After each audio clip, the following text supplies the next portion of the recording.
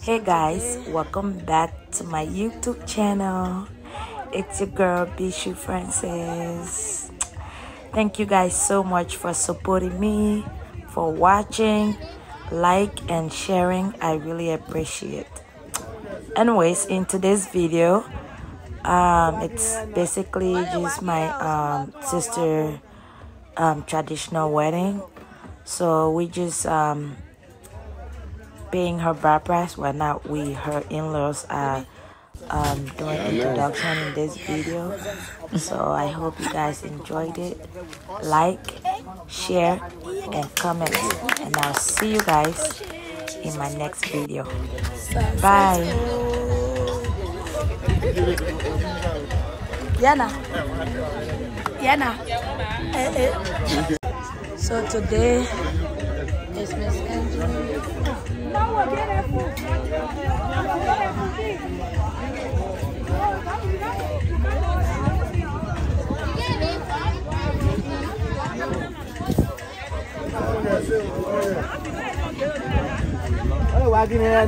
Wale wagi yao sama tu wako. Ayo.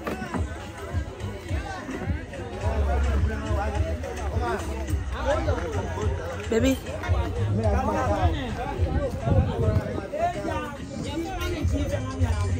It's all important. So long you got me for laughing.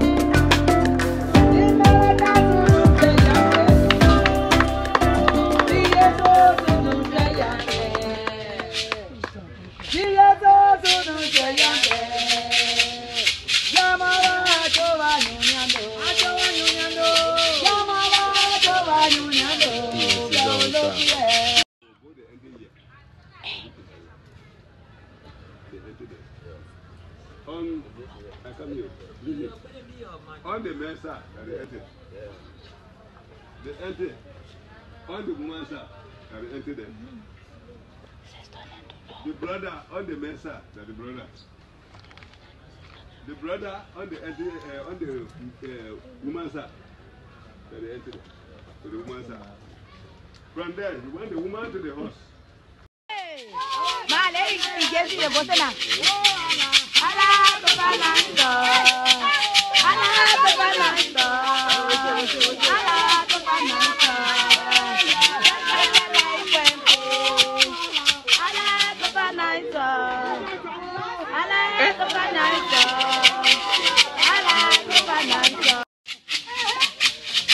gotta continue until they stop. Continue until they stop. Until they stop. You go, yeah? Some people in them.